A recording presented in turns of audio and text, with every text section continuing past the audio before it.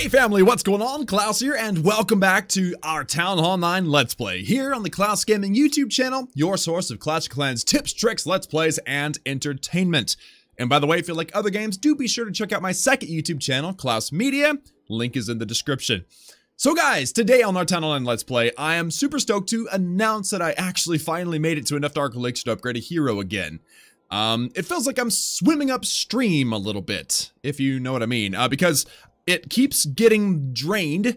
My Dark Elixir keeps just collapsing into my laboratory, and that's great. I mean, you want to upgrade your stuff in your laboratory. That's like a top priority. However, what that means is that my heroes are being upgraded even less often than they were before, making it even more difficult to keep up. But I've got 91,000 Dark Elixir today, and it is all thanks to, well, a little bit of time. I've actually been able to like sit back and kick back and relax and play the game a little bit, you know, Netflixing and eating dinner and all that stuff. You know, it's kind of a relaxing environment to be in when you're able to just sit and clash and enjoy life for a little while. But also, just the fact that I've been able to do raids. Like a lot of times I'm like, guys, I just haven't been able to raid in like a week. That has not been the case lately. So we're at 90,000 Dark Elixir right now. Let's see how much else we can get done. And that is going to come from this beautiful raid. Actually, look at that. That's probably some giant bombs. We need to be very careful with this raid, okay? Let's get our giants in. Let's go ahead and throw in some archers as well. Get the rest of the giants. Drop some wall breakers and then some CC troops. Also, let's start sniggling in a few goblins. You know, a few little gobbies. And then, ooh, let's actually poison the enemy queen too. Okay, so the goblins now should make it to the core. Actually, look at that, guys. We're gonna, wow, we took out the town hall. And, oh, no, go, go, goblins. Oh, guys, we're in trouble. We got a few goblins going toward the town hall, but not, or I'm sorry, toward the dark. I forgot the Dark Elixir was on the backside. I should have attacked from the top. Dang it, man. All right, well, we missed out on a little bit of Dark Elixir. Let's just put our king and our queen in here. The king and the queen should together get the Dark Elixir that's out of the drill, which I think maybe like 1,300. Like, I think that we may have only missed out on a couple of hundred Dark Elixir in the storage. Let's just see, okay? We're at 2080. And Queen Smart should go straight for the Dark Elixir, and boom. Ooh. 1,300 Dark Elixir remaining, and I forgot to pop my King's ability. Oh, I'm so smart today. I am brilliant today. Look at this golem, dude. He's like completely manhandling this queen. Yeah, I'm out. It's not gonna work.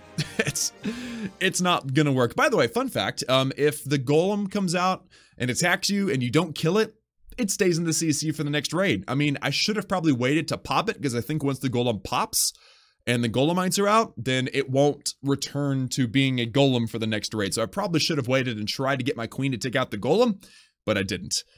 But that was unfortunate. We missed out on over 1,000 Dark Elixir because I just wasn't paying attention. Something was wrong with me in that case. For some reason, I really wanted to go against the enemy queen.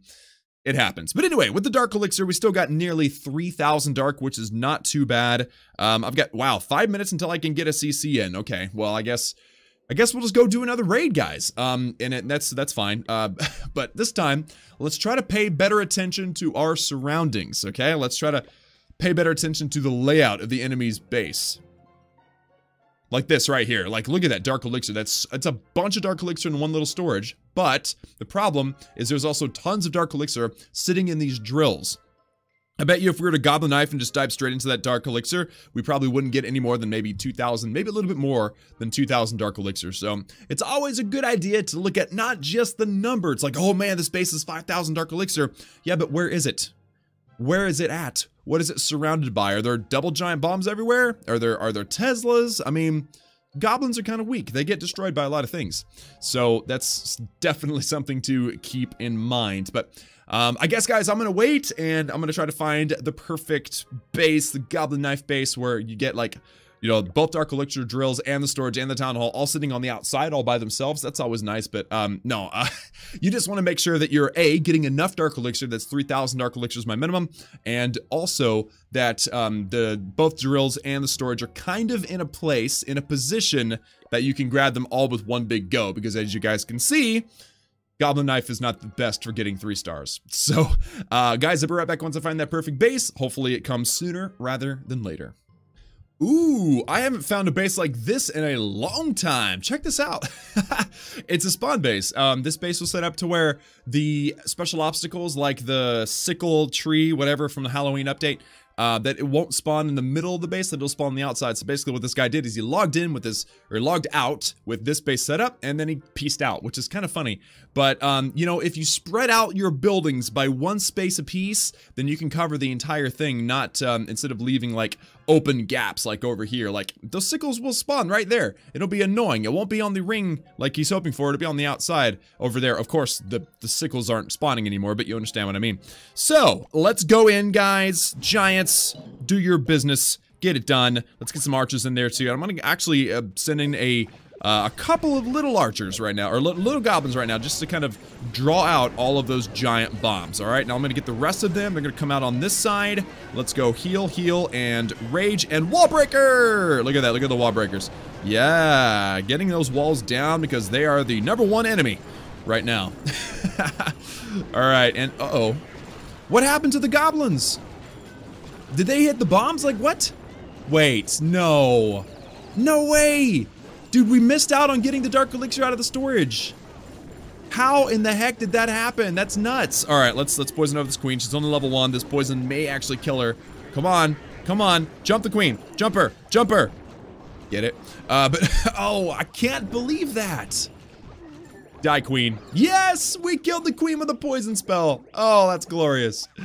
Oh, so these archers are gonna come in the clutch. Look at that. Look at the cannon. Cannon can't see the archers. Archers sneaking on over here. I can't believe all the goblins died. I actually delayed their deployment a little bit just to make sure that the goblins wouldn't die. This base defended better than I ever expected. Let's just say. Let me just be honest, okay? That was pretty amazing, actually. So Prada, the name of the guy's name, Prada. Prada, well done, my man. Well flippin' done. So the archers will still grab the Dark Elixir out of the storage. We jump to the queen, so she's dead now. And actually, check this out. This archer on the top, if that archer at the top finishes before the archers at the bottom, then we may have a problem. But if the archers at the bottom finish, then the archer on the top may actually go up and take out the Dark Elixir out of that drill that's sitting directly next to this collector. So it's a race against the clock, and it looks like the archers working on the Dark Elixir storage will finish first, but it's gonna be close. Come on!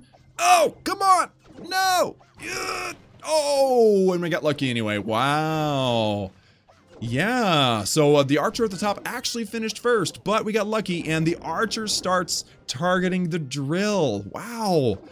That was awesome. See, this is why whenever we're looking at the map, you're looking at it from an angle. You're not looking at it from 90 degrees. It's not like we're looking at it from bird's eye view, so it's kind of hard sometimes to judge distances, and that's what separates the boys from the men. That's what separates the rookies from the pros, is the ability to see things like that. And obviously, I just showed you guys that sometimes I don't see it very well. So, but this one archer and that group of archers that got shut down by the cannon right there, they are the real MVPs, man. Watch this. This Dark Elixir gain is going to be amazing, and I think this archer will go for the lab now. Yes, and wow.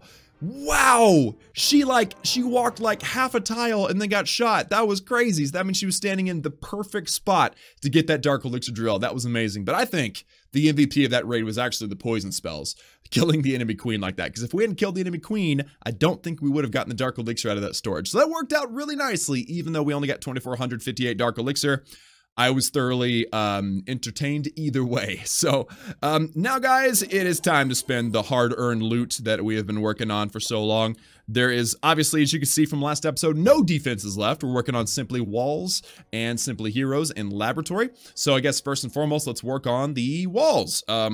All the gold literally gets to go into the walls, which is nice. So let's go in with 5 million gold, and that leaves us with 700,000. Plenty to do the searching for next time. And wait a minute, do I have anything in my treasury? I don't. Cool. Okay, 5 million gold. There we go. That's 5 walls down, and then the elixir we'll hold on to over 1 million. So let's do 5 walls.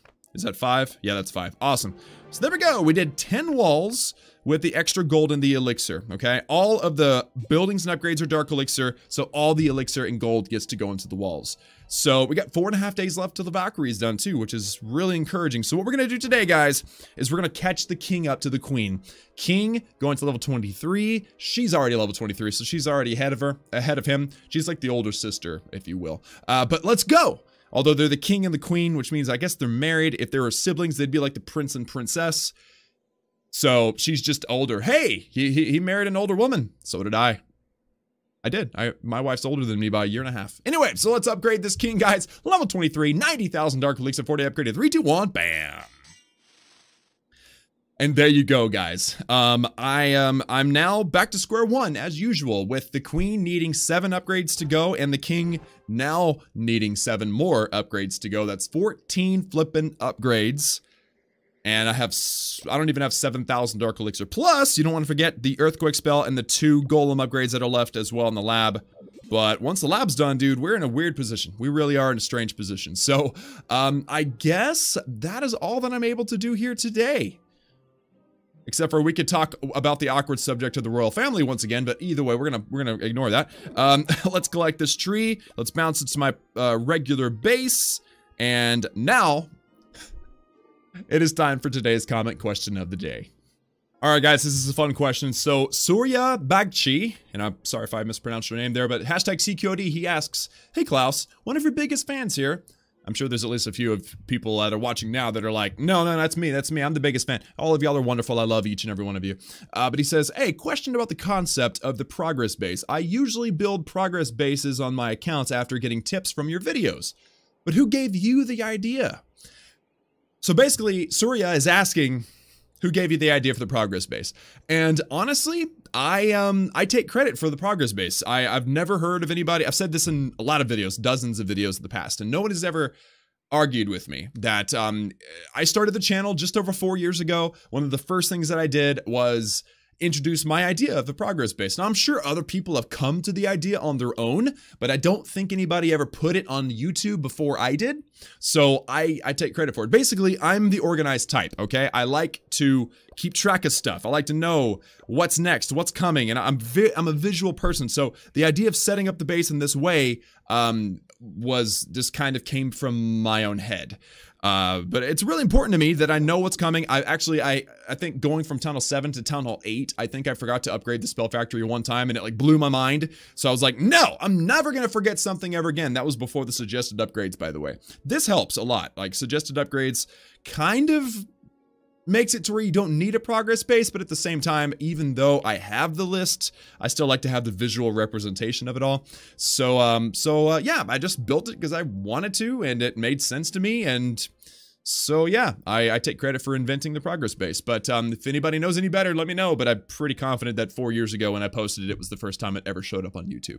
So that's it for me. Great question, Surya. Thank you so much. I like the history lesson to think back a little bit on Clash of Clans and all that good stuff. And actually, there was a time when there were no multiple base designs. I mean, there was no way to switch between bases. Like that did not exist at a certain point in Clash of Clans. Now, fortunately, by the time I started, I think it came into the existence pretty early, but it happened before I started. So by the time I actually started, this was a thing. But before that was a possibility, you literally had to like move your stuff around every single time you wanted to change something. You weren't able to like bounce from one template to the other. And that would have been a big pain, and I would definitely not have created a progress base if that was the case whenever I was playing and making YouTube videos at the beginning. So grateful that that actual feature was available in the game, because it just made that a whole lot easier. So again, Surya, thank you for the question. Comments, guys, comments. Post your comment questions of the day down below in the comment section so I can answer them in future videos. I really enjoy it. I think it's a cool way to mix it up a little bit and talk about something off topic or on topic. Sometimes it is on topic. Like the video also if you haven't already, and hit that subscribe button for daily gaming videos and to join the Klaus family. Also, if you like other games, do be sure to check out my second YouTube channel, Klaus Media. Link is in the description, as I mentioned at the beginning of the video. And last but certainly not least, guys, go to your settings, which is the gears button. Hit show on the top right hand side of the screen under more settings, and go and make sure that you're supporting a content creator under the creator boost. Remember that it disappears after 7 days that you do it, so be sure and check in every once in a while to make sure that you are actually supporting a content creator. If you want to support me, use code Klaus. Guys, remember that I love each and every one of you, and I will see you all again next time.